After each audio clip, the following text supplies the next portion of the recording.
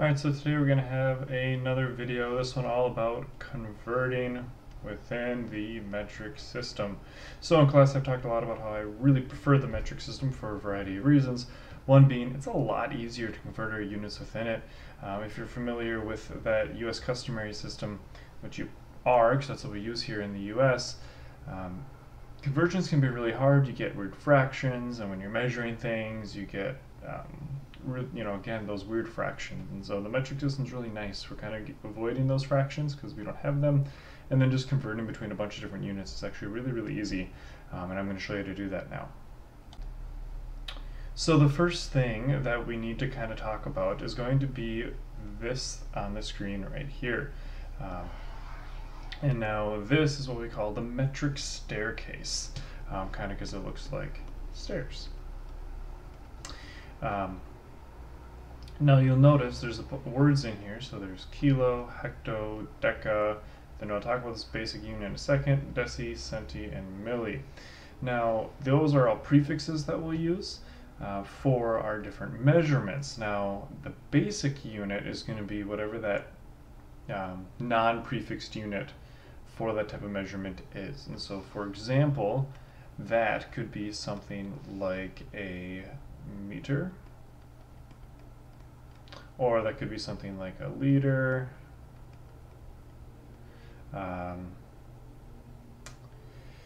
it could be like a gram, all of those different things. Really, the way you can tell, one easy way, and you can remember all of these different measurements, or you could just kind of think, okay, well, does it have a prefix or not?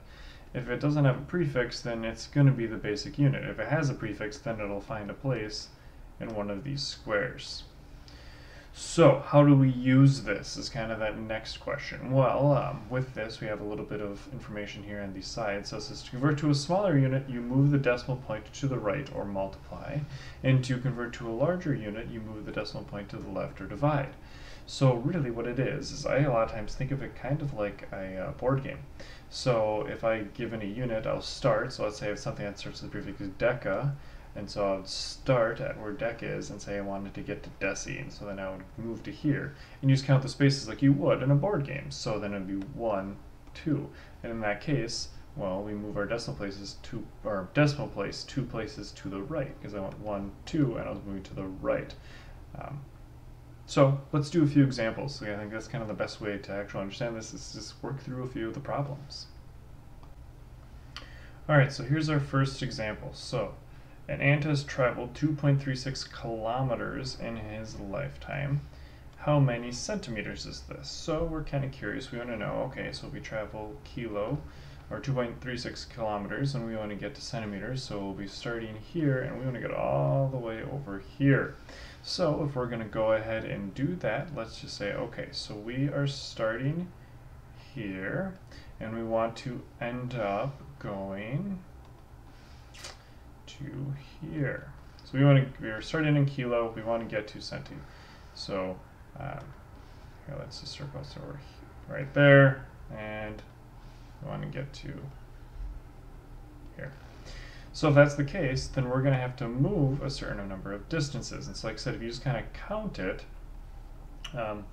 we can figure it out. So if we just go 1, 2, 3, 4, 5, then we know we have to move our decimal place 5 places to the right. Sometimes you can do it this way too. Instead of just counting the spaces, some people like that, you can also kind of do little lines like this.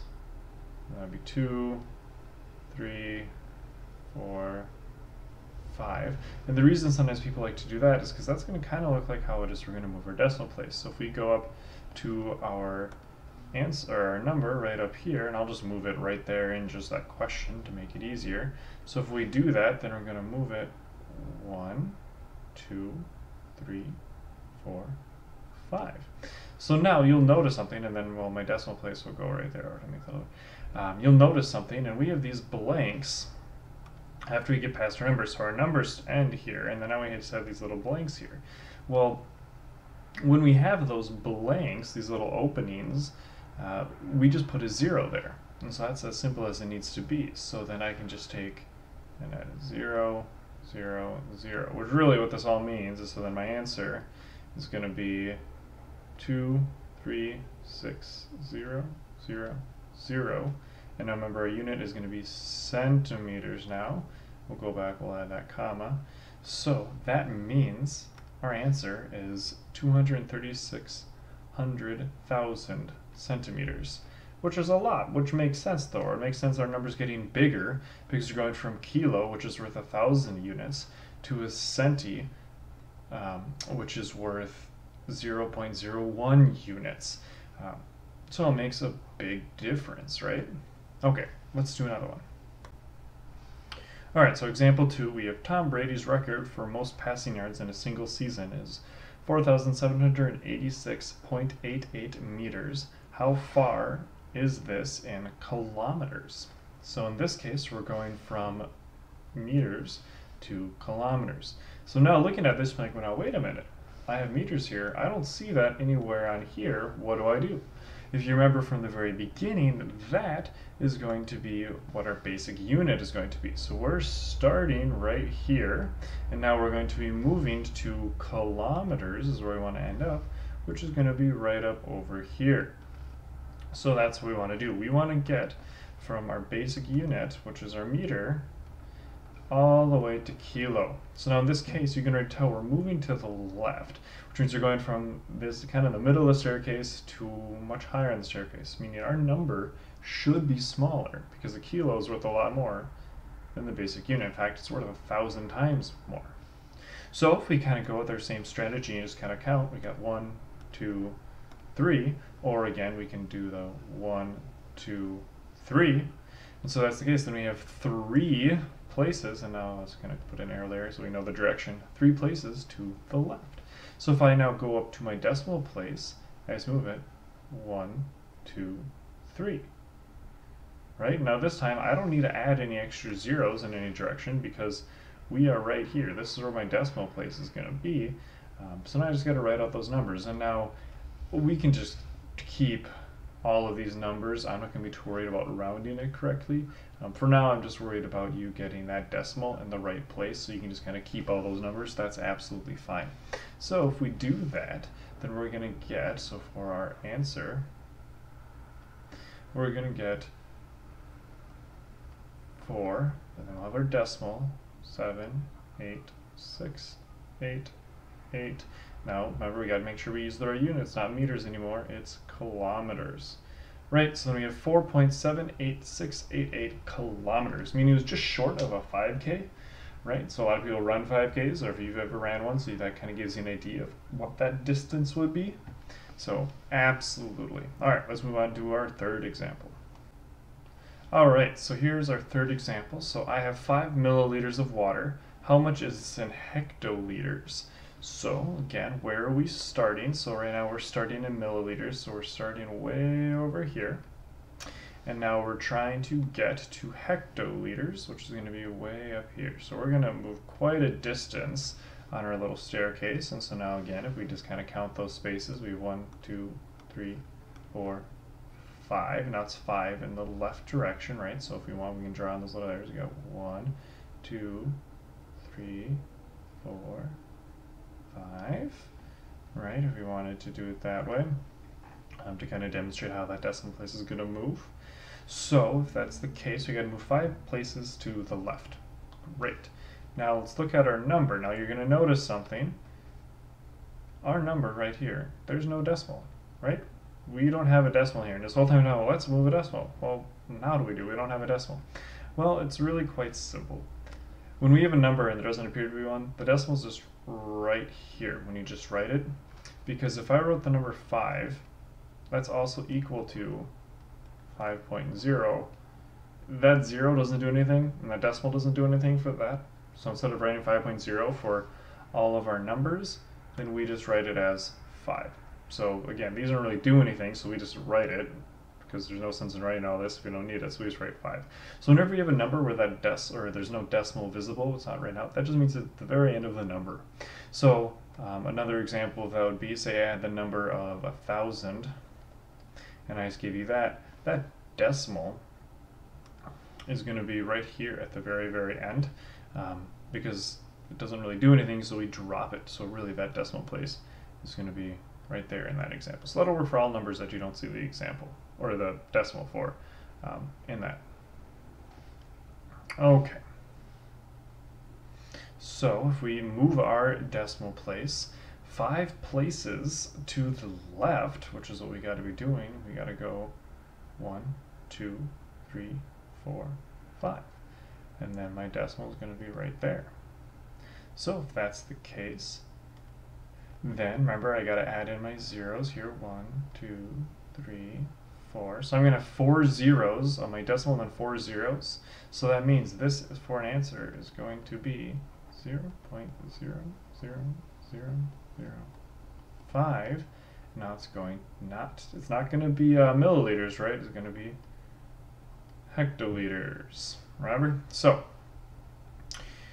you'll notice too, I also wrote this 0 right here. Typically when we have a decimal place, instead of just putting decimal and then write in our numbers, we put a 0 right before it. That way it helps distinguish where that decimal place is, and it's easier to read and doesn't get mistaken for like a period or something like that. So that's why that 0 is there. It's not, I didn't put, miscount and put 5 zeros here, because remember there was only 4. I just put it there because typically you're supposed to write those in front of that decimal. Alright, let's move on to our next example. Alright, here we are in our example 4, and this will be our last example. So if I have a mass of 90 kilograms, so now remember our decimal place will be right here, right? Just like in the last one, so it's going to go right there. We just have 90, it'll be the same thing as the 90.0. So our decimal place goes right at the end of that number. How much is this in milligrams, or mg would be that abbreviation. So we're trying to go from kilograms to milligrams. So we're going to make quite the jump. So we're going to have kilo, and we're going to want to go all the way to milli.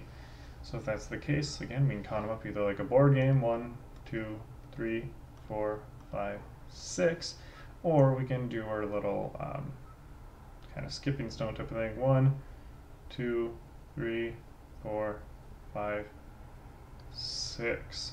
And we could do it that way too, and again, to kind of give you an idea of what it'll look like when we actually move that decimal place. And so now we're moving to the right, because we're moving across the page in the right direction. That's another way you can kind of determine what way you're going to move them, right?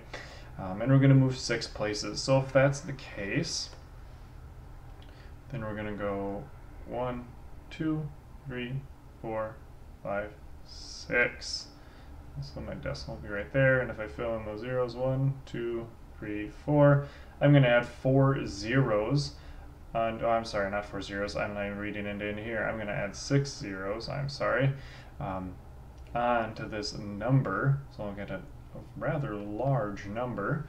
And so if that's the case, then I'm going to get 9, and then that's the 90, and I have 1, 2, 3, 4, 5, 6 zeros. We can add in those commas, and then we're going to have milligrams. So we have 90 million milligrams is equal to 90 kilograms. I do this example for kind of one big reason. One, it gets you, or a couple I should say. One, it gets you to use the full staircase. 2, it gives you perspective of how much greater a kilogram is as far as size to a milligram. Now they're both units we'll regularly use. Actually, kilogram is that SI unit, if you remember. We'll use milligrams if we're measuring really small things, but there's a lot of those in a kilogram. So it gives you a good idea of how different magnitudes, different values that these units have. And that finishes up this video. If you have any questions, please let me know. Thank you.